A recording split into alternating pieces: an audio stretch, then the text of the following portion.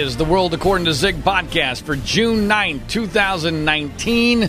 My name is John Ziegler. I'm the host of this show where you can still get the truth about the news of the day from a conservative perspective in this world turned upside down. Our website is freespeechbroadcasting.com, and it's at freespeechbroadcasting.com where you can get a link to my other podcast, which we also did a new episode of today, which focuses on news related directly to President Donald Trump, called Individual One. So if you're interested in political news and news related directly to Trump, make sure you check out the Individual One podcast, which today features a really awesome interview with CNN contributor Tara Setmayer.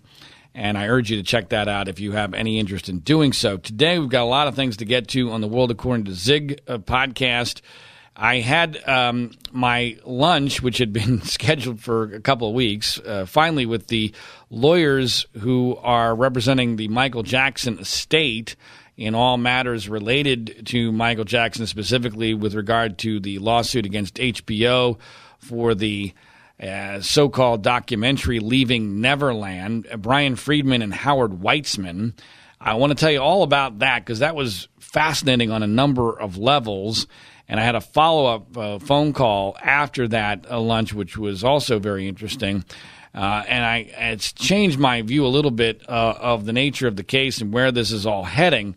But in conjunction with that, although unrelated directly, we have scheduled an interview, which I have high hopes for, with a guy who actually worked on the film. Although it's a little bit vague as to whether or not he was working on the film or directly or indirectly, but regardless, he was there while Dan Reed was filming Wade Robson, one of the two main accusers against Michael Jackson in the film Leaving Neverland, where we have been at the forefront of exposing what a fraud that so-called documentary, I believe it was a fictional film, really was. And his name is Kevin Lipsey. Kevin Lipsey was hired as a sound man to work an event where Wade Robson, one of these two main accusers in Atlanta, Georgia, in early part of last year, was being filmed doing a dance class by Dan Reed, the director of Leaving Neverland, for this so-called documentary. And Kevin Lipsey, a couple weeks ago, posted on Facebook some video clips of his interaction, well, not necessarily his interaction, but video clips of him being at this taping.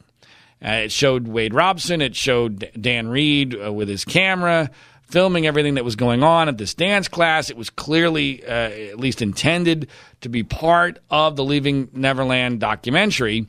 And what was most interesting was that Kevin Lipsey indicated in his Facebook posting with these videos that he had had interaction with Wade Robson that was inconsistent with what Wade Robson said in Leaving Neverland. And he was pretty vague about it. And I reached out to Kevin, and apparently lots and lots and lots of other people did as well, mostly Michael Jackson fans, wanting to find out, okay, what do you mean by this? This is, kind of cryptic, but it's potentially very significant. If you were there essentially working on the film, or at least an event that was part of the film, and you have an experience with Wade Robson that's inconsistent with what he said in Leaving Neverland, then that's potentially important information. And I spoke to Kevin a couple of times, asked him whether or not he wanted to do an interview. I even spoke to someone else who was there that day, who was a colleague of Kevin's, and Kevin has graciously agreed finally after he's taken his vacation and before he heads to church today to speak to us about his experience. And so let's talk to him now. Kevin Lipsey, welcome to the podcast. Thank you, John. Thank you for having me. Kevin, I want to start by asking you to tell a little bit about yourself, what you do for a living, and just so people can get a chance to know you a little bit better. Certainly. I am a sound engineer here in Atlanta. I've been doing sound for, I think, about 20 years now. And also I am a minister as well. What kind of minister? I am what they call like an evangelist type minister. Just go around to several different churches, just teaching the Word of God. A Christian minister? Yes. Mm-hmm. Okay. And so the reason why I've asked you to speak with me is because you have had a very interesting experience with the film Leaving Neverland, although you didn't know at the time that you were involved in the film Leaving Neverland. So sometime last year, by the way, do you remember when it was last year that this happened? I believe it was in March or April of last year. Okay, so March or April of last year, you get hired as a sound guy to do a gig, correct? That's correct. And what do you know about the gig when you get hired? Well, John, that's the interesting part about the whole situation. I knew nothing too much of the gig. We only knew that there was a guy that wanted us there. His name was Wade Robson, and we were just there to provide not only sound reinforcements, but an actual band for a class, a choreography class for Wade Robinson. All right, and to be clear, it's Wade Robson, not Robinson. Right. Okay, sorry, yes, Robson. Right. Okay, and you didn't know who Wade Robson was at that time? No, I certainly didn't. I found out, I think during the course of the evening, maybe halfway during the course of the evening, I found out exactly who he was. All right. Well, we'll get to that. We'll get to that in a minute. So you show up and you're part of would you call it a band, a group of musicians? I mean, tell me about the group you're part of that gets hired to do this gig. It's a group of guys, and let me add this: a group of guys who awesomely, grew up. I think that grew up on Michael Jackson. All of us kind of grew up on Michael Jackson albums, records, or whatnot. But we're just a group of guys, man, that here around town in Atlanta, we just go around doing different venues and different events and things of that nature. So it's really nothing special. It was just one of those situations where we were hired to do something, and we accepted it.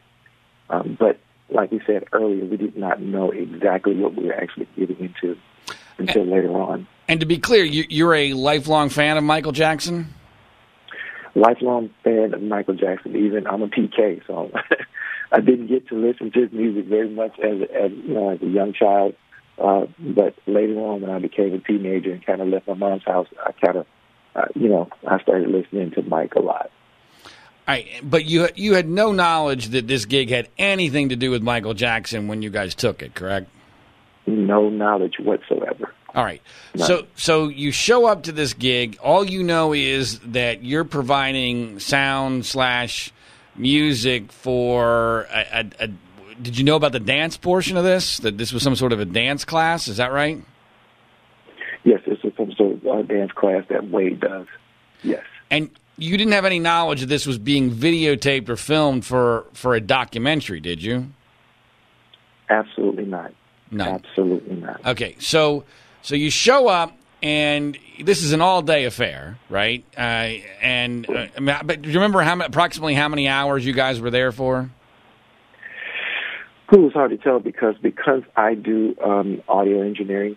I typically get there before the other guys. So myself, it was probably an 8 to 10 hour day for me. Okay. So you get there and you meet Wade, correct? Yes. And tell me about your meeting with Wade. How'd that go? Well, it went really well. Some portion of the evening, of course, being a sound engineer, I get to talk to a lot of different people, including Dan, Wade, and other technical people. And so you're talking about when you say hold on a second. When you say Dan, you're talking about Dan Reed, the director of Leaving Neverland. Yes, I'm talking about Dan Reed. Okay, yes. All right. So go back to go ahead and tell us your story about meeting Wade. When I met Wade, I was already told by a friend of mine who was actually there on the gig with me who he actually was. I did not know who Wade was when I first saw him. As you stated before, I did not know as to the reason why we were there. But when I finally talked to Wade, I started off a conversation, something like, "Hey, man, I heard you, used to work with Mike and this, that, and another." And I proceeded to ask him questions in terms of, how was that, working with Mike, this, that, and another, being with Mike. And Wade told me nothing but good things about Mike. He spoke very highly of him. He actually accredited Mike for what he was actually doing presently to this day in terms of dancing and choreography and things of that nature. So I had no reason to think that, none whatsoever, just by how he spoke to Michael, his body language. He spoke to Michael's character, this, that, and another. And so I had no reason to think that this was some sort of documentary that was speaking against Michael. All right, so this is obviously the crux of the story, so I want to go through it a couple times. So to review, you're there, you don't know who Wade Robson is, but you have a friend who's there with you. Was this a person who's in the band, or was this a musician? Yes. Okay, so a musician recognizes Wade Robson, correct? Mm-hmm. All right, and they say, hey, that's the dude that was close to Michael Jackson, right? I mean, was that the context? Right, absolutely. And so, of course, as a Michael Jackson fan, this piques your interest, correct? Absolutely. Right. I mean, of course, you're a big fan of Michael Jackson. This is a guy who's connected to Michael Jackson. You're there to do a gig. So, of course, and you've got lots of time because that's what happens at these events. And so you're going to pick his brain about Michael Jackson. That's a perfectly natural thing to happen, right? Absolutely. Okay. And so when you do that, you get nothing but positive things about Michael Jackson from Wade Robson, correct? Nothing but positive things. Do you remember any quote or anything close to a quote in particular about Michael Jackson from Wade Robson? I think that one that really sticks in my mind is that, like I said, he accredits Michael for what he's actually doing. And like I said, he really spoke very highly of Michael. He praised. I would go as far as to say that he really praised Mike. So, like I said, once things actually kind of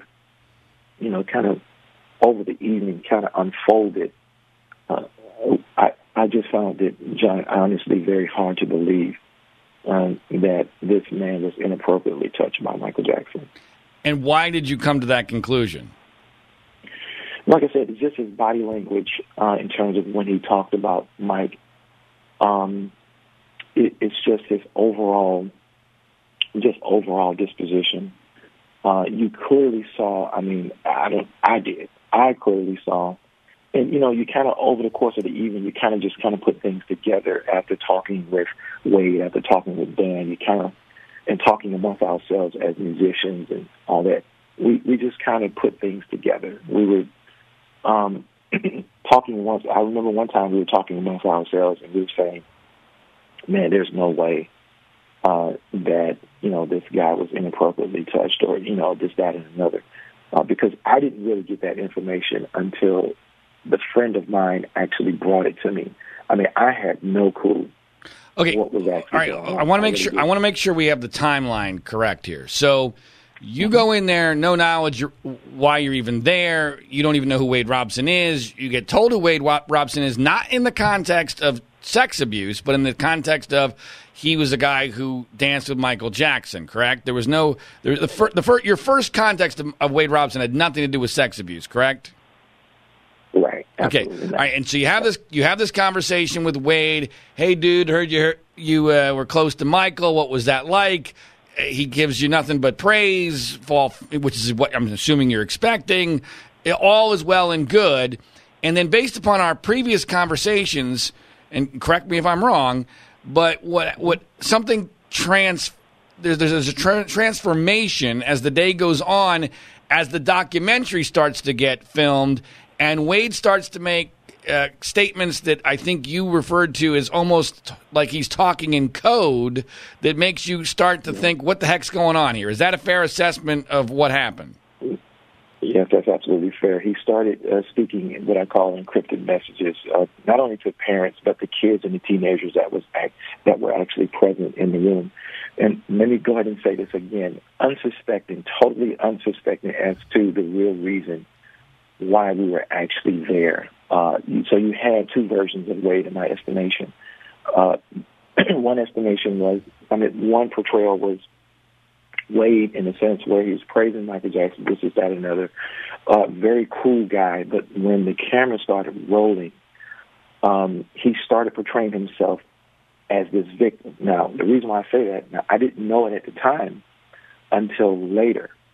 And also when I finally saw the documentary, and I'm saying to myself, wow, that's not what he portrayed to me. That's not what he portrayed to me. And so everything became evidently clear at that point that, what they were actually after. All right, now, so this is another important point of the story. So it sounds to me, again, please correct me if I'm wrong, it sounds to me as if what you're describing is that Wade Robson is there effectively like an actor on a movie set, where when the camera's not on, he's real, and he's talking about Michael in what you perceive to be an honest way. And then Dan Reed's camera turns on, and they start filming for the documentary, and all of a sudden he's a different person, like he's playing a role as an actor. Is that fair? That is very fair. That is very fair. And tell me why you perceived it that way. But like I said before, he came off to us as very genuine, a very cool guy. And I don't know if you know this or not, but when you are talking to a lot of musicians, man, there's several different conversations that are going on. And usually it's just guys just really talking to guys. So you can really kind of just let down your hair and just be a guy. And that's what Wade was. He was very comfortable around us, very transparent in terms of, just him being just a regular guy. I mean, with some guys, he even actually exchanged numbers. He told us that he wanted to work with us again. He absolutely loved our professionalism, this, that, and another. He just seemed like a regular guy. Now, when the cameras came on, he started talking encrypted messages. And I'm at my station, and I'm just kind of looking because I also provided an audio feed to Dan and his crew. And so he's talking to the kids that were in the room. In my estimation, I think that a lot of people that were in that room were, like I said before, very unsuspecting of why we were actually there. And it was almost like he became just another person, this huge victim that we had never seen. And so when he started talking in these codes, these encrypted messages, it became very evident at that time that now this has gone to another level here. Now, and so I'm sorry to interrupt, but when you say these encrypted messages talking in code, you're getting the sense he's a victim, but you don't at this point know a victim of what, do you? No, I absolutely do not know at all. I'm still kind of in the dark in my timeline. I'm still in the dark because now the cameras are on, and I don't have time to kind of like talk to my friend that was actually there because he knew more about the situation because he actually booked the actual gig. And so I didn't have time to actually talk to him. So as you can imagine, I'm standing at my station and I'm listening to all this. I'm providing sound reinforcements for Wade and also the band. And so I'm just trying to put all this stuff together. I really am, Dan. I really am, John. Yeah, please don't call me Dan. No, I'm sorry. You're not Dan. You're not Dan. Understood. So you must have been rather confused at this point. You're still not connecting this to Michael Jackson in any way, are you? Not at all. Not at all. Okay, so when does that change? When do you start to realize what's really going on here? Well, after the video shoot, actually, not video shoot, but a documentary. Now I know it was a documentary. After things kind of wrapped up, the musicians, we kind of huddled up together, and we just started just comparing notes. I mean, as we would normally do with any gig. How did it go? How did everything sound? Oh, man, you guys did really well, this kind of stuff. And so one of the guys kind of brought up this whole thing again, which I think it was good for me because I really wanted to know. And so I started asking more questions.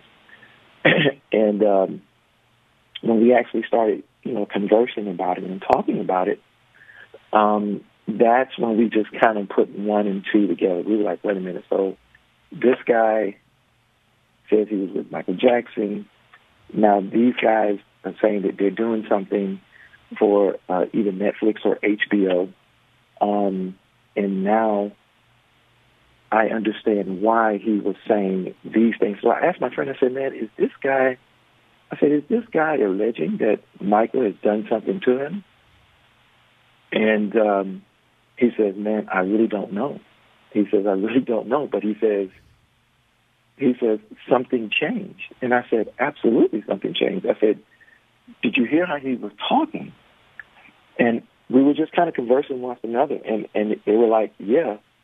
But then we were like, well, he wasn't talking to us like that when we were just kind of, just guy talk. It was almost just like you said, it was almost just like an act. It was a well-planned act. Even to the point where the kids that were in the room, like I said, I know that they had no idea because I actually spoke to some of the teenagers. Honestly, man, they were just actually glad to be in the same room with someone who had been with Michael Jackson.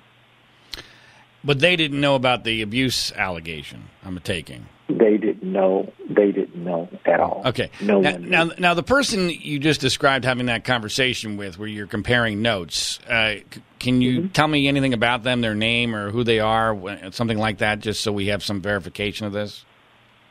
Oh yes, he's Alan Smith, very close friend of mine, world-renowned musician, keyboardist. He plays with many artists around the world.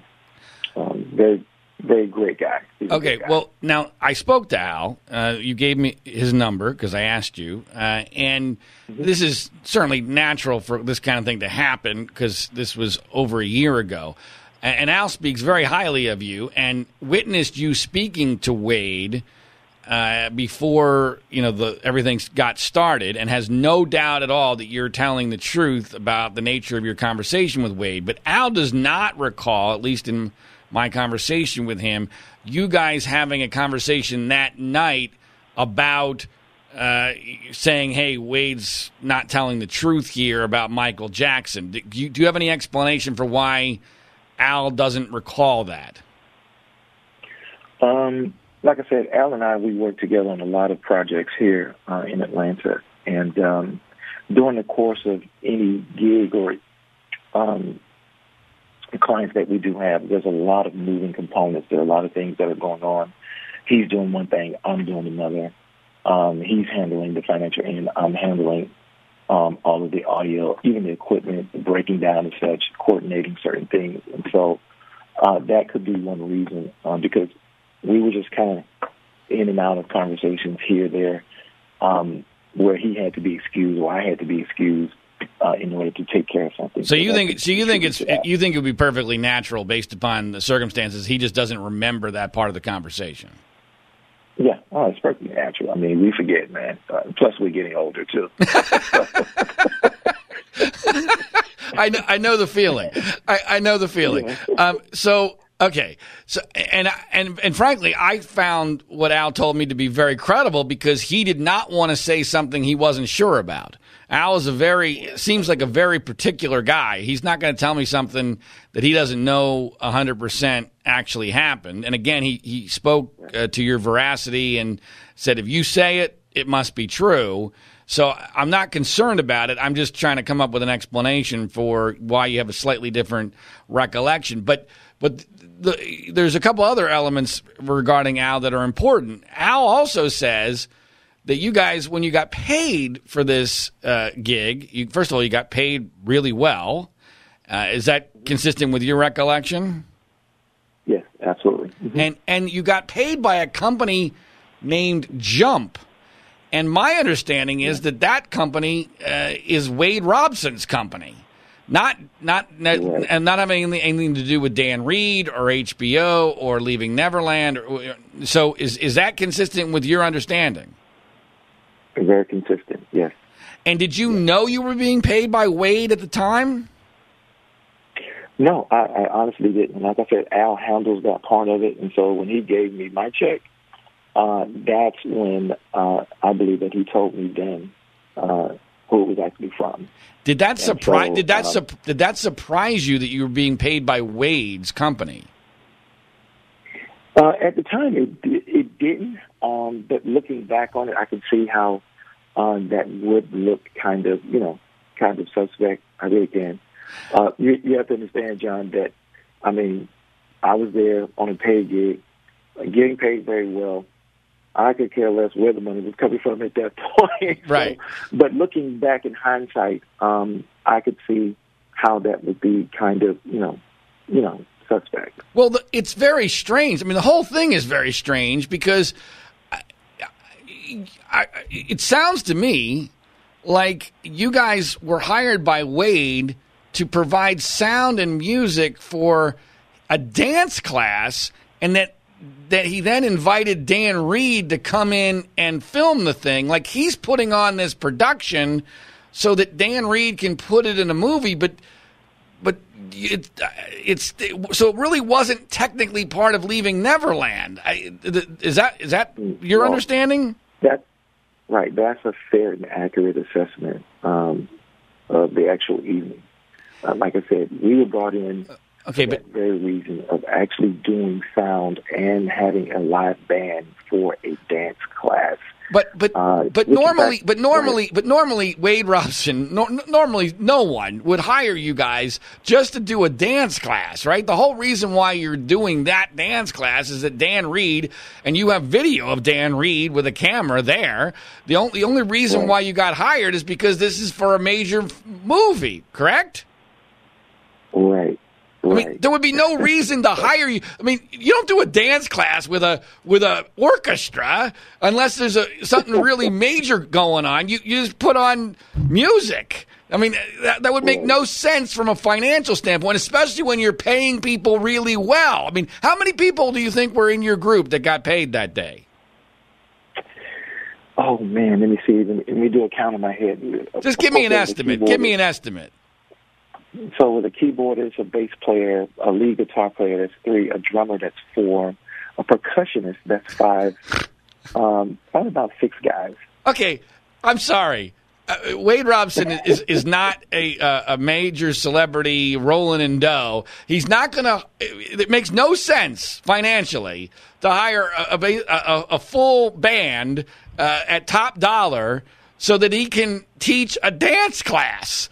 I know that apparently these people are paying decent money to be part of the dance class, but it doesn't make a lot of sense to me, especially when you're not a massive celebrity rolling in dough. It feels like the money might be coming from somewhere else. Do you get that sense at all? Yeah, that could be a possibility, John. Absolutely, it could be a possibility. Like I said, I mean, you could just tell there was a collective effort to suppress, like I said, the real reason as to why we were there. There was a huge collective effort on Dan's part as well as Wade, for that matter, to keep this. Okay, now tell me about that. What do you mean? What do you mean by that? You said there's a collective effort by Dan to suppress why we were there. What do you base that statement on? Well, after talking with Dan, of course we talked on a technical level, and so during our conversation, I asked Dan, I said, man, why are we here? What is this for? I believe, if I remember correctly, he said either Netflix or HBO. Of course, it came out to be HBO in the end.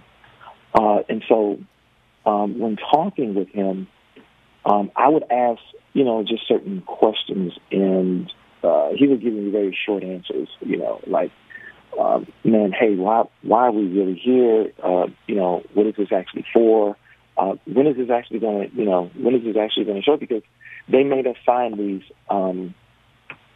this paper where I think for our release form or something like that for our image in the video, and so they did make us sign those, but it was just, you could just tell he wanted no part of us just really trying to get deeper into a conversation, just really. Well, of course, in his defense, he's busy. He might not wanted to tell people about what was going on with the project. He didn't know 100% sure where it was going to air. So, I mean, there's some explanation for that, but it's clear from your account that Dan Reed was not forthcoming with information. He certainly didn't tell you, yes, this is for a documentary about Michael Jackson being a sex abuser, correct? Oh, absolutely not. I mean, I've worked with a lot of celebrities on movie sets, on doing audio on movie sets, just in live applications where we actually had to work with a lot of people. They're not shy about telling you as to the reason why we're doing what we're doing. Usually people like to brag on those types of things because they're proud of their accomplishment. Sure. This was the opposite. No one wanted to say the real reason why we were there. Sure. Fair enough.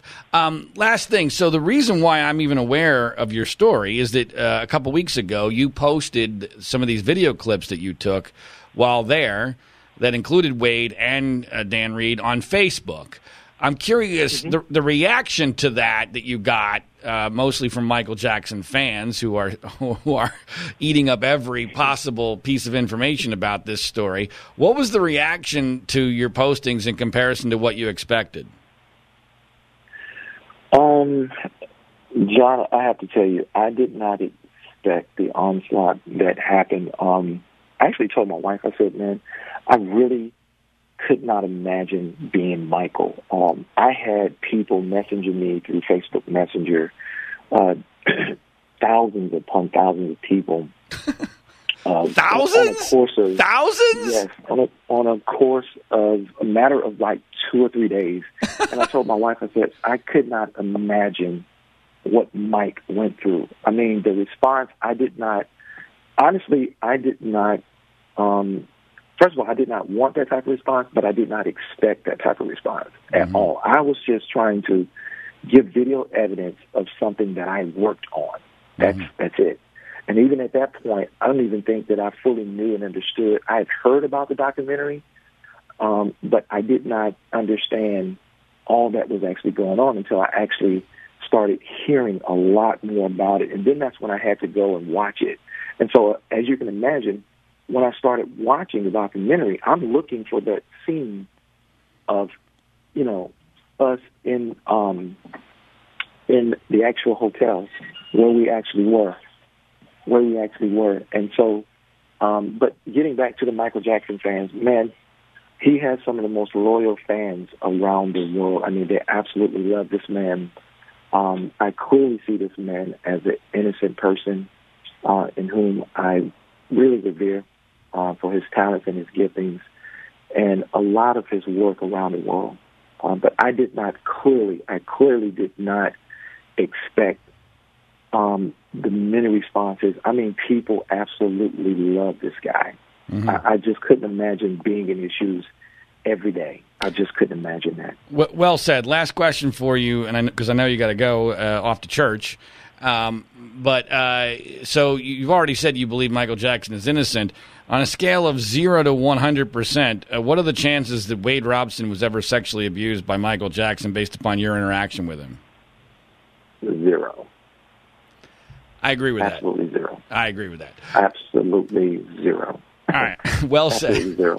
Kevin, thanks so much for your time. Thanks for your honesty and your willingness to come forward and tell the truth. I really appreciate it, and please keep in touch. Thank you. I appreciate it. I think you can probably tell for yourself that Kevin Lipsey is a credible person. I found him to be credible, not just because of what he was saying, but because he was what he was not saying. Also because he has a corroborating witness that I've spoken to. I think he's very measured in what he is saying, although he clearly comes to a very firm conclusion, one that I agree with, and one that doesn't surprise me based upon his telling of the story. Part of why I find the story to be so credible and compelling is it completely dovetails, and I realize this is always dangerous. I actually am one of those commentators and investigators who, when this happens, I actually hold the story to more scrutiny, not less, because I know the dangers of confirmation bias. So because the story dovetails almost exactly with my view of what really happened in Leaving Neverland, I'm a little bit more wary of it, which is why I went the extra step to talk to Alan Smith, and I spoke several times to Kevin Lipsey, and I wanted to make sure that he had his ducks all in a row. But it's my view of this film that at least with Robson, and I don't know for sure about James Safechuck, the other accuser in this film, but with Robson, I really do believe he views his role here as an actor, and that he was essentially playing a part. This is consistent with Brandy Jackson, Michael Jackson's niece, and Wade Robson's former girlfriend that we interviewed right after the film came out, which really opened a lot of people's eyes and really convinced me that at least Robson was totally full of crap.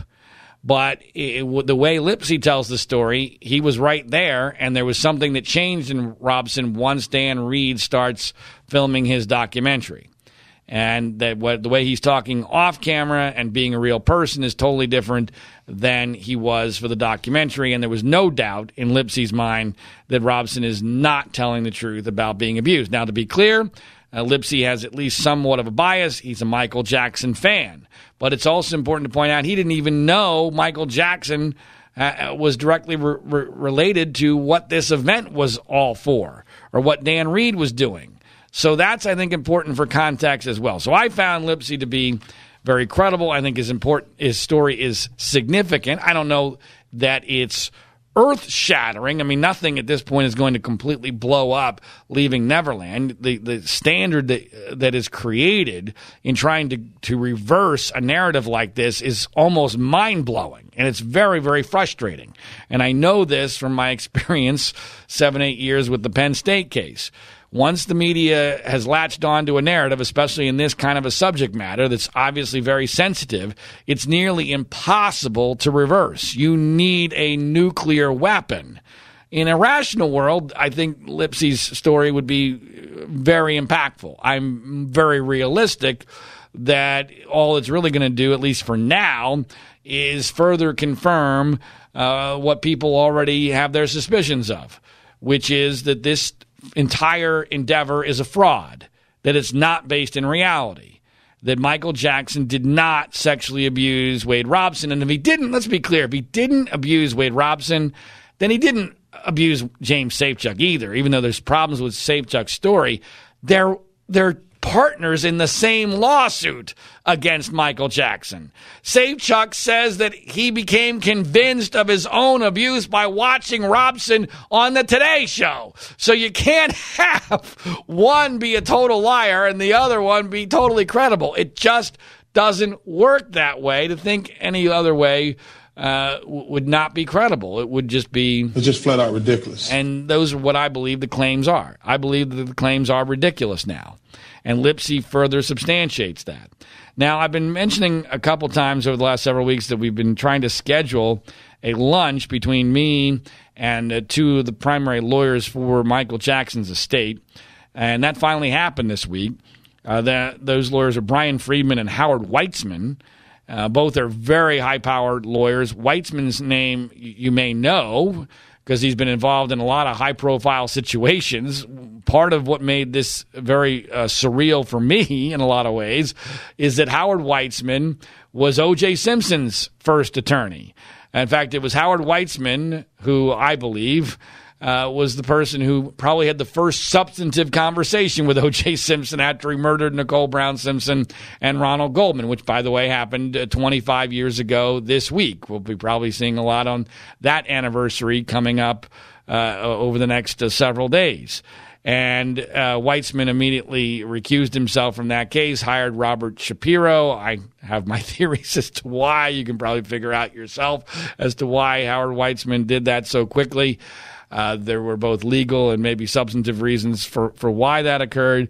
And then the other part of that that is strange to me in this very strange situation is that, so we had this lunch, and we had the lunch literally right across the street from the old Mezzaluna restaurant. The Mezzaluna restaurant does no longer exist, but the Mezzaluna restaurant is where Nicole Brown Simpson had her last meal and where Ronald Goldman, who O.J. Simpson also slaughtered, was working, and was why he ended up going over to Nicole Brown's place to return her glasses that she left at the restaurant that night. So that was weird. And then there's also an O.J. Simpson element.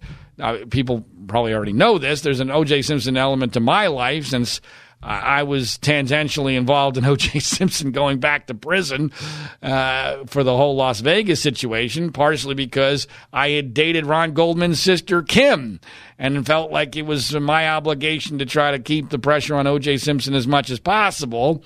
And then, just to finish off the O.J. connection to this whole business, that one of the HBO lawyers is Petroselli. I think his first name's Andrew. I think it's Andrew Petroselli, who was Kim Goldman and the Goldman family's lawyer against O.J. in the civil case. So it's an incredibly bizarre situation, very surreal. It kind of shows you, by the way, that the legal environment in Los Angeles hasn't changed all that much in the last 25 years. But so that was the background. And didn't necessarily relate to the substance of the lunch, but I have a very strange life, and I found this to be an odd occurrence. I liked Howard, and I liked Brian maybe more than I expected to, because I don't really like people in general. I don't trust people, especially high-profile and high-powered people, because they always have an angle. So I'm not trusting, and I don't like humans. And I also don't think very highly of most people. But my overall general assessment, and let me be clear, I'm only going to provide general assessment of what happened in this lunch, because I'm confused as to what was on the record and was off the record. So I'm going to basically assume that virtually everything was off the record out of respect for Howard and for Brian. But I do think there's some takeaways that are important that people will be interested in. And so my general takeaway is, first of all, Howard and Brian are very smart people. They know what they're doing. So I get that there's a lot of frustration on the part of the Jackson fan base about the estate and whether or not the estate is being aggressive enough and whether or not they have a handle on this situation. My sense is I was a little bit concerned during the lunch as to whether or not they were aggressive enough. Because I'm an aggressive person by nature, and on this subject matter, I believe you got to go for the gusto. You cannot win by being conservative. You must be very, very aggressive. And I put out a few ideas that were very aggressive and have done so subsequent to that. Put out some ideas that are very aggressive. And to Howard and Brian's credit, I think that they have considered them. I doubt that they'll actually use them, but I feel confident that they actually have contemplated them and given them those ideas the respect that they deserve. And a lot of this was really just an exchange of ideas, information, theories about the case. We talked a lot about what the motivations for Robson and Safechuck are. We talked a little bit about Oprah Winfrey, with whom Howard Weitzman has a relationship. By the way, I am now convinced, and this is not quoting Howard or Brian, but I am now 100% convinced of something that I have theorized for a while, which is that Oprah Winfrey does not believe that Wade Robson and James Safechuck were sexually abused by Michael Jackson. I don't know that she's 100% convinced that they were not abused, but gun to her head, there is no doubt in my mind that she would not feel confident in saying that they were sexually abused. And that's why she falls back on this bogus, this isn't about Michael Jackson canard. I don't know for sure what her motivation is, but I am more convinced now that this is really a corporate shell game. That this she just views Michael Jackson as a chess piece in her own game. And that because Michael Jackson's dead and he can't do anything to her anymore and she doesn't care about him, that she perceives it in her self-interest to take a particular action, and that's why she's done this. It's not based in facts. She doesn't want to know the facts. She doesn't want to know the truth. She just wants to be able to have done her chess move and make it work for her without any real blowback or repercussions. And that's sad and it's unfortunate, and it's important because the easiest way for Leaving Neverland to be discredited in the public consciousness would be for Oprah to recant her support. I've never believed that was realistic, although I thought it was worth a shot. And it's particularly frustrating because I don't believe that she really believes in the film. I do not believe that. And I never really have, but I'm more convinced of that now. As far as the motivations and what's really going on in the big picture, one of the things I found interesting was that Howard and Brian disagree on some of that, which I thought was healthy. I mean, they're clearly thinking about this in an independent fashion. One is, I would say, maybe a little more "quote unquote" conspiratorial than the other, and I'm anti-conspiracy person to begin with, but I'm becoming convinced. And again, I cannot talk about the details, but this is not based upon pure conjecture. But I am becoming not conspiratorial, but I'm becoming convinced that there is a whole lot more going on with regard to why Leaving Neverland was made and the nature of the reaction to it than I was previously understanding. There's a lot going on. This is almost the Game of Thrones situation, folks. And it has almost nothing to do with sexual abuse, and has certainly nothing to do with Michael Jackson being a sexual abuser of Wade Robson and James Safechuck. And I can assure you this, and this might be the most important thing that you take out of my lunch with Howard Weitzman and Brian Friedman, and that is there is zero doubt on their part that Michael Jackson did not abuse these guys. Zero doubt. This is not a situation where the estate is trying to defend their financial interests and they don't care what the truth is and they're just, going to do whatever it takes to keep the money rolling in. Obviously, that's their motivation, which causes some conflicts. I mean, it makes things more difficult because it's not a situation where Michael Jackson's still alive and he's trying to defend his name. Their job is to protect the estate, and that makes things a little bit more complicated than it would be normally, because I totally get, and I told Howard Weitzman this, I totally get why, if the estate is still sound, well, you might not take as many chances in defending your name as you would if someone was still alive. Because your motivation is different. Your goals are different. But there is zero doubt in my mind that these guys know what the truth is. They care about what the truth is. And that their goal here is for the truth to win. And that was appealing to me. Now, I'm still hesitant about the whole thing because, one, my wife has warned me about getting involved in another Penn State situation, and that was a horrible experience, and finding the truth didn't do me any good at all. In fact, it destroyed me in a lot of ways in finding the truth in that whole situation. There are some differences, but there are obviously a lot of similarities in all of this. So I'm not willing and able to dive fully in, but I'm interested in trying to help justice if I can. And if that means, giving them some advice or hearing them out on what their theories are or what their plans are, I'm more than willing to do that. So by and large, it was a positive lunch. The follow-up phone call was positive. I think we're on similar pages. Obviously, everyone has their own level of aggressiveness or lack of aggressiveness, and I fully well realize that I am way more aggressive than most people. But if you're a Jackson fan who is concerned about the estate not being aggressive enough, I don't think you need to worry about that. I think the Jackson estate, at least Weitzman and Friedman, they know what they're doing. I'm not someone who easily trusts blindly, and I'm not suggesting anyone do that.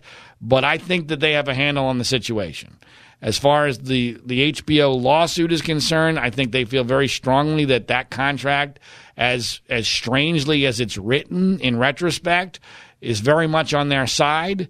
It's kind of an unusual situation where they're using a non-disparagement clause from a contract that was created back in 1992, I believe, for an HBO special that Michael Jackson did for them, and saying, oh, wait a minute, you signed a non-disparagement that's still in play into perpetuity. And, what's kind of interesting to me about that is that legal argument is kind of emblematic of the whole case. Because in retrospect, it seems kind of strange. I mean, it's hard to interpret. Well, how in the world could a 1992 concert contract prohibit HBO from doing a documentary in 2019 about Michael Jackson and sexual abuse? But you have to remember the context of the time. In 1992, Michael Jackson's the biggest star in the world. He has all the leverage literally in the world. HBO is the biggest thing that they've done to that date. So in those negotiations, it is perfectly rational to interpret everything as being exactly as it's stated, and to interpret everything exactly as would be in the favor of Michael Jackson, because he has all the leverage. So yes, I can see, and I think this is really the only concern that the lawyers have, is that some 2019 judge might not understand that full context and might go, oh, wait a minute, I realize this is what the contract says, but that seems ridiculous all these years later, and just arbitrarily decide that the contract doesn't say what it actually says. But there's a very strong argument to be made. No, wait a minute. That's exactly what was intended, because that's where all the leverage was. And that's, when I say it's emblematic of the larger case, you also have to understand with Michael Jackson, his actions back in that time period, even with these two accusers, have to be interpreted through the lens of this being the most famous man in the world, who's worth ridiculous amounts of money and who looks at the world in a very, very different way. He's living a truly unique experience, and therefore you can't interpret all of his actions in the same way you would a normal person. And so that's why, a large part of why I have shifted my belief about whether or not Michael Jackson in general was a sexual abuser. I am positive that he did not abuse James Safechuck or Wade Robson, about as positive as I can be. And if they're lying, then it certainly seems to me as if there's a very good chance that none of these allegations are actually true. So anyway, I will keep you updated on if anything happens with regard to the Jackson estate lawyers. I really don't know whether or not there'll be any contact in the future. But it was an interesting lunch, and I think that these guys, know what they're doing. They've got a handle on things, and I wish them the best, because I want there to be justice to be done. I want the truth to win. I'm always very concerned and pessimistic about whether or not the truth can win, especially in this kind of a situation. But if anybody can pull it off, these guys can, because they actually have resources. It's an unusual situation where people fighting against a colossal narrative actually have resources and brain power and the wherewithal to get this done. So I'll be very curious to see what happens, and if I can help in some way, I will. A couple other notes regarding what's going on with Leaving Neverland. There was an article on Friday in Variety about the anniversary of Michael Jackson's death coming up, the 10th anniversary, which is later on this month, which was really quite devastating, more from a perception standpoint than a reality perspective. But the entire article was about this, all the projects that had been planned for the 10th anniversary that are now kaput because of the reaction to Leaving Neverland, and basically anything Michael Jackson is too toxic to get done, at least currently in this environment. And a couple takeaways from the Variety article. Number one, it's a self-fulfilling prophecy, because especially in Hollywood, where perception is everything, if Variety writes that something is toxic, then guess what? It becomes toxic. And so if it wasn't already toxic, it becomes for real toxic now.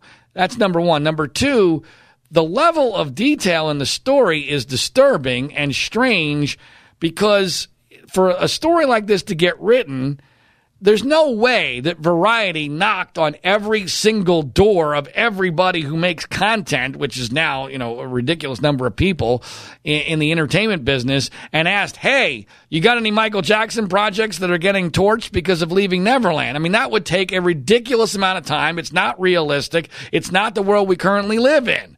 So for this level of detail to be reported on by one person, they're not going to send, it would take months and months of a full-scale investigation to find this kind of information out. Somebody had to come to them And who came to them is a very interesting question, because I don't have an answer to that. But it's important to point out that somebody is coming to them with this kind of information. Maybe not in all the circumstances, but at least in some. Because, again, you would need enough breadcrumbs to know where to go. And there's no way you would know where to go based upon the nature of the article, especially in this day and age where Variety is not paying a dozen people for weeks to investigate what projects are being killed off because of Leaving Neverland. That's just not going to happen. And so I think it's important to point out that somebody clearly has an agenda here. This is a corporate agenda that we're seeing in that Variety article. But you know what? That corporate agenda may have been short-sighted.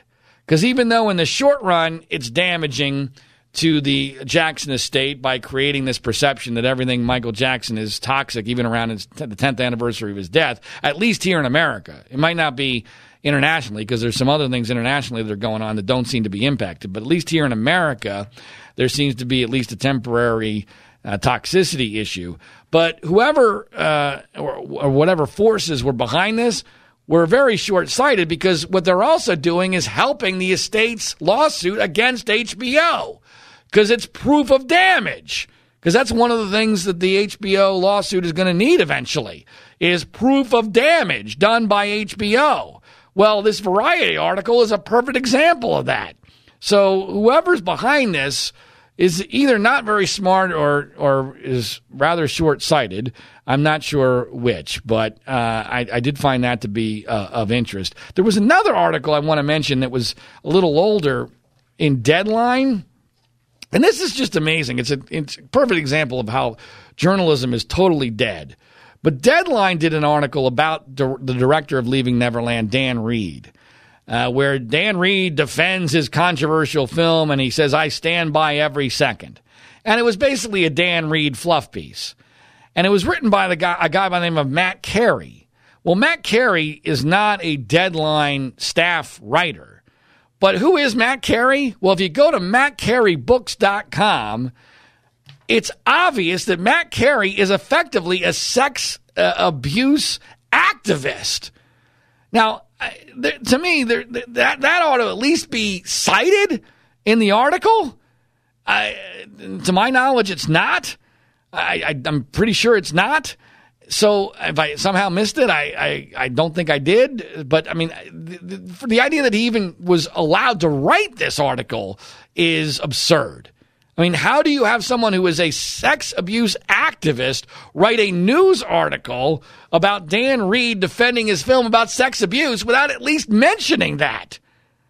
And he's not even a staff writer. He's apparently a freelancer. So this is going to be a super softball to begin with. The guy obviously believes, I mean, you have to understand the nature of a sex abuse activist. Sex abuse activists, it's basically against their religion to disbelieve any accusation of child sex abuse. And so, therefore, he's not an objective person to write this article. And so, of course, you're going to get a fluff piece in Deadline, which, again, is an outlet that's read widely, especially in the entertainment industry here in Los Angeles, and it has an impact. On the bright side, Celine Dion, of all people, apparently has given an interview where she has defended Michael Jackson. So I was happy to see that. And it's interesting to see that people like Madonna, Celine Dion, Britney Spears, I still believe, with that video she put out with Michael Jackson's music, who used to date Wade Robson and worked with Wade Robson, was making her statement on this very, very clear. Boy George. There have been some other people who have been defending Michael Jackson against obviously an environment that is not conducive to doing that. So I found that was good news. I also want to mention, and this may or may not be related to the lunch, but I received a direct message a couple of weeks ago on Twitter from a media personality who is Oprah-like. She's not quite at Oprah's level. I mean, no one's really at Oprah's level, but she's at the level just below Oprah. And she, out of the blue, contacted me and thanked me for my work in general, and specifically with regard to my defense of Michael Jackson.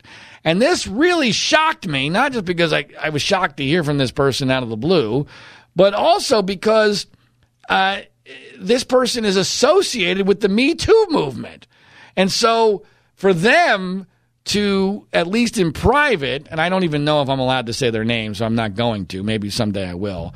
I'm sure someday I will, but not right now. You would know this person's name 100%. That they wanted to express gratitude for someone pursuing the truth on Leaving Neverland, considering not only their stature but their position on Me Too, I thought to be very, very significant. So the people who are really in the know and don't have an agenda here, they all get it. They know this is all bullcrap. And so that at least is heartening in some ways. And hopefully at some point I'll be able to give you more information on that. Obviously, I've always related this story to the Penn State Joe Paterno, Jerry Sandusky story. And there was a development there this week, which in a rational world would have the media all in a tizzy and willing and able to at least take another look at what really happened in that travesty. But imagine this, folks. Imagine you have this massive alleged scandal, the Penn State Joe Paterno, Jerry Sandusky story, where you've got Jerry Sandusky in prison for the rest of his life. You have two administrators who pled guilty. They didn't think they were going to jail, but they ended up going to jail because they were basically lied to. You got a third administrator who was convicted of a misdemeanor, who a federal court tossed out his conviction, but now the state is appealing. That's Graham Spanier, the former president of the Penn State. So you have all these horrendous repercussions of this massive scandal. And imagine if the primary prosecutor, the lead prosecutor on the Sandusky case, and the guy who was at the forefront of the charge against the Penn State administrators, at least at the beginning, Frank Fina. Frank Fina just had it recommended to the state Supreme Court that his law license be suspended for a year and a day. Not for something unrelated to this, for his actions directly related to the case. Imagine that. Now, this has not been done officially yet, but if history is any judge, he's going to lose his law license for at least a year. And when that happens, I guarantee you it's going to be a minor blip that no one's going to say, well, wait a minute, hold on a second. Everything about this case, we're relying on Frank Fina. Frank Fina's fingertips are everywhere. And by the way, the only pornography found in the entire case, which is unheard of in a serial pedophilia case, especially when it comes to male-on-boy sex, the only pornography was found in the email of the investigators and the prosecutors and some of the judges, including the email of Frank Fina. So you got Frank Fina being found with pornography, and Frank Fina's misconduct with regard to the Penn State General Counsel, Cynthia Baldwin, his actions were so egregious that the state Supreme Court appears as if it's about to suspend his law license for over a year. And the media is just going to go, oh, boy, that's kind of strange. Yeah, well, no need to take another look at this. It's absurd. It's just unbelievable. You cannot be serious. But the media has its narrative, and they have their fairy tale, and they don't want to relook at this because I think they sense that if they do, they're going to be exposed as the frauds that they are because they didn't do their job. They bought into a bullshit story that's a complete fraud, and I've proven the whole thing, and you can find out more about that at framingpaterno.com. There's a Joe Paterno, Michael Jackson angle, I think, in another story involving Martin Luther King Jr. This is amazing, and I'm going to probably write about this for Mediaite in the next day or two, but most people probably haven't even heard about what's going on with Martin Luther King Jr. It's amazing. This story, which is in The Guardian, I think in a lot of ways represents everything I believe about the Martin Luther King FBI story, only from the opposite direction, because it kind of proves how in the tank the media is for Martin Luther King Jr. But you probably haven't even heard about this because the media has essentially censored the story. So here's the story from The Guardian. Headline, a historian's claims about Martin Luther King are shocking and irresponsible. Subheadline, a recent essay claims the civil rights leader was present during a rape, but the evidence is shaky and there's reason to be skeptical. And then the article by Donna Murch goes on, the troubling legacy of Martin Luther King, a controversial essay recently published by American historian David Garrow in a conservative British magazine, has met with ambivalence in the American press and sparked fierce debate among historians. Armed with salacious archival material from a recent FBI documents release, Garrow has written a shocking account of the iconic civil rights leader's sexual misconduct, ranging from numerous extramarital affairs and solicitation of prostitutes to the allegation that he was present during the violent rape of a Maryland churchgoer. Garrow, a Pulitzer Prize-winning King biographer and historian of the civil rights era, insists that a, quote, fundamental reconsideration of Martin Luther King's historical reputation is imminent. Indeed, Michael Moschbacher, a columnist for Standpoint, the magazine that agreed to publish the essay after it was rejected by publications including The Atlantic, Washington Post, New York Times, and Guardian, which is what I'm reading from, went even further, arguing that the FBI recordings, quote, reveal King to be the Harvey Weinstein of the civil rights movement. The debate about Garrow's sensational revelations has prompted a compelling exchange among professional historians about the standards of historical evidence and the use of intelligence sources. King's sexual indiscretions have long been known or suspected. The more explosive claim in Garrow's almost 8,000-word story hinges on a handwritten annotation on an FBI report alleging that King was present during a woman's rape and not only failed to intervene but actively encouraged the attack. The intelligence document Garrow cites, a summary report, though not a direct transcript of the clandestine FBI recordings of King, nestles the rape allegation within a broader account of King's multiple affairs with married and unmarried women, participation in orgies, and direct exchange of money for sex. The report's cover page is dated 1975, 5 years after King's death, but it is unclear when it was produced. The document describes how King and a handful of Southern Christian Leadership Conference officials checked into Washington's D.C. Willard Hotel along with several women parishioners. The group met in his room and discussed which women among the parishioners would be suitable for natural and unnatural sex acts, the report states.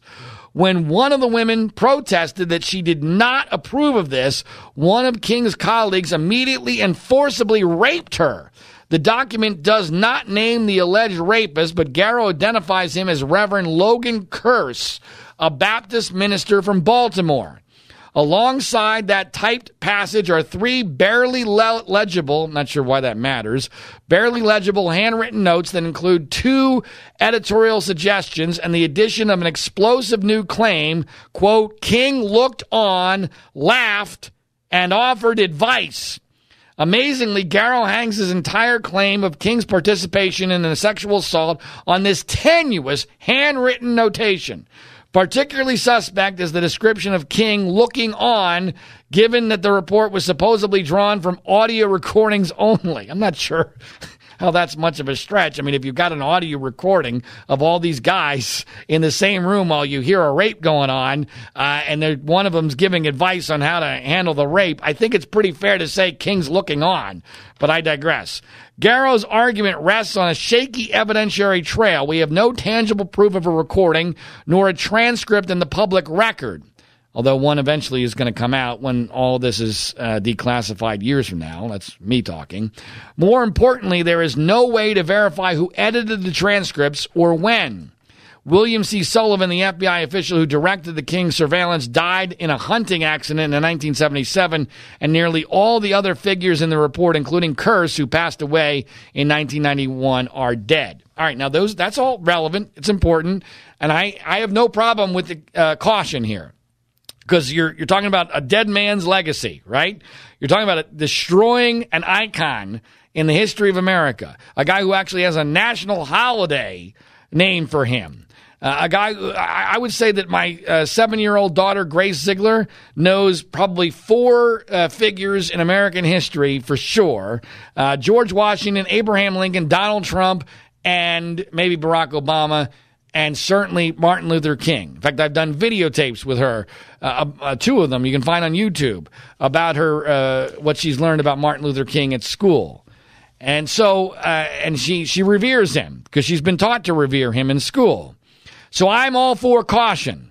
But where was the caution when it came to Joe Paterno being dead and having far, far less credible evidence of him looking the other way towards Jerry Sandusky's sex abuse? I mean, it was completely bogus what happened once Joe Paterno was dead. And in a lawsuit, there's no lawsuit here, a lawsuit where people are looking for free money from Penn State, millions of dollars. They make up some cockamamie BS stories from 30, 40 years prior in the early 1970s. I happen to know who these accusers are. They're full of crap. Their stories are absurd. They're laughable. And yet the news media picked up on those under the guise that, well, it's court documents. Court documents must be true. So we're just going to copy and paste and retweet, and the whole thing's going to explode, and we're going to put the last nail in the coffin of Joe Paterno's legacy over total bullshit. It's the exact same situation. Incredibly old claims, almost from the exact same time period, involving sex abuse. In this case, Paterno wasn't even directly involved. He was supposedly covering it up, looking the other way, telling the accusers to go pound sand, leave me alone, I got a football team to worry about, all of which was bullshit, all of which was done not contemporaneously in lawsuits. And yet the media lapped that up and destroyed an American icon over that kind of information. There was no restraint whatsoever. Nothing at all like, shocking claims are irresponsible in a headline. Nothing. Just court documents say Paterno covered up sex abuse. And then, the regurgitation of these BS claims with no corroboration, no logic. And then, of course, there's also Michael Jackson. Michael Jackson is dead. And HBO allows people who have been on the record defending him 4 hours unmolested. Well, unmolested is the wrong word to say, but without any scrutiny at all. No scrutiny, no other side whatsoever. We're going to give them 4 hours, and then we're going to sanctify it with Oprah Winfrey about a dead guy. Where's the restraint there? Where's the irresponsibility there? So how about some consistency? I'm not saying we know for 100% sure this is what happened, but this is a contemporaneous FBI investigation document that apparently has a recording and a transcript attached to it. I mean, we ought to at least be taking it seriously and not dismissing it out of hand and not censoring it, especially after what we did to Joe Paterno and Michael Jackson. How about some damn consistency here, people? But the reality is Martin Luther King is untouchable. He's too valuable to the liberal establishment media. Michael Jackson and Joe Paterno were not that. And so that's why there's this massive hypocrisy and double standard. Speaking of political correctness, I have to mention my favorite political correctness story maybe of all time occurred this past week, involving golf instructor Hank Haney. Hank Haney was a Tiger Woods instructor for several key years. And Hank Haney has been in the news because he had the audacity prior to last week's Women's U.S. Open golf tournament to jokingly predict that a Korean was going to win the tournament, probably someone named Lee.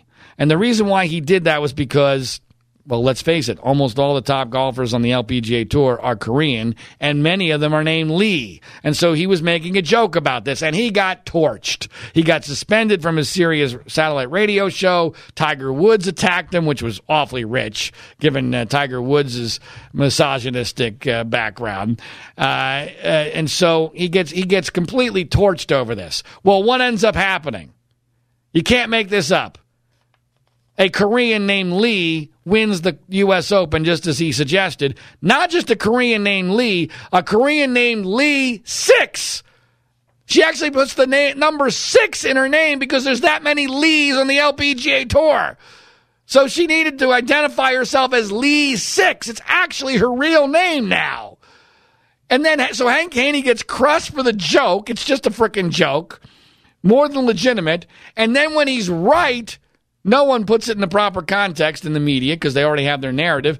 And Haney even gets crushed for defending himself, saying, hey, I was right, and here's why. I mean, nothing tells political correctness, shows political correctness more dramatically than making a joke about a prediction, being right about the prediction, getting crushed for the prediction and then getting crushed again when you explain why you were right about the prediction. That's the crazy world we're living in right now. And it's just flat out ridiculous. But that's the world we live in. Although we're not going to live in this world for very much longer, apparently, because according to a new Australian study, the global warming is going to destroy human civilization by 2050.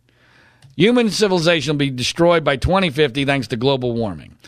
As you probably know, I am not a believer in catastrophic man-made global warming, at least not that it's been proven or that we can do anything about it or that it'd be worth trying to do anything about it. I believe this is much ado about very little, that there's extrapolation of bad data going on, and that this study is another perfect example of that. But I also find it amazing.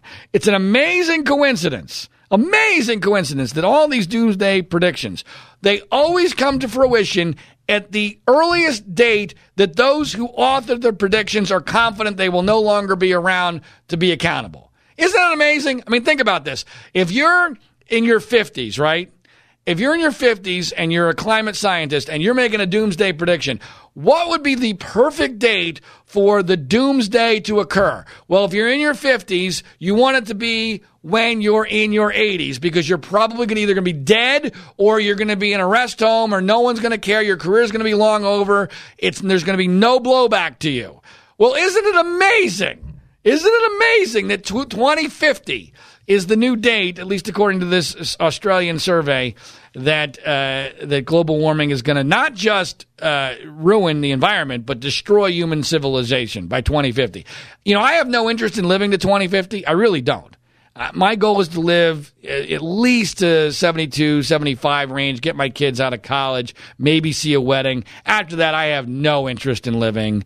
That's even if I'm in good health, because life is barely worth living as it is when you're young. But when you're that old, I really don't see the value in it. I mean, who knows what will be happening then?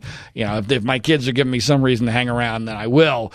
But I got to tell you, this actually gives me a motivation to live to 2050. Just to get to 2050, just so I can, say, go fuck yourselves, you were wrong, and then I can die. Because I'm so damn sick and tired of this bullshit. It is such obvious bullshit. And yet, there'll never be any accountability because there's inherent plausible deniability in the prediction because those people won't be around and the prediction will probably be forgotten anyway. It's a lot like what Trump does. They understand if you make a prediction for doomsday, people get all freaked out, but there's never be any accountability. And by the way, that you can always claim, well, it didn't happen because we stopped it from happening. It's the perfect scam. Anyway, all right, that'll do it for an extended edition of the World According to Zig podcast. Again, please make sure you check out the Individual One podcast as well. We may or may not, I'm not sure yet, be doing another episode on Father's Day. It depends on what my family has planned for me on Father's Day and how the U.S. Open is going. So it depends. We're in a holding pattern whether or not we do another one next weekend, but there'll be another episode of the World According to Zig soon. As is always the case, I ask only two things of you. Please make sure that you share this via social media, Twitter, Facebook, word of mouth, what have you. And also, number two, do yourself a favor. If you're one of those people who sleeps, when you sleep, you use sheets, please pay attention to this important message. My name is John Ziegler. Our website is freespeechbroadcasting.com. Coffee? Oh, thanks. How did you sleep? Ugh, like a baby. I don't want to get out of bed. Ever. These sheets are incredibly soft.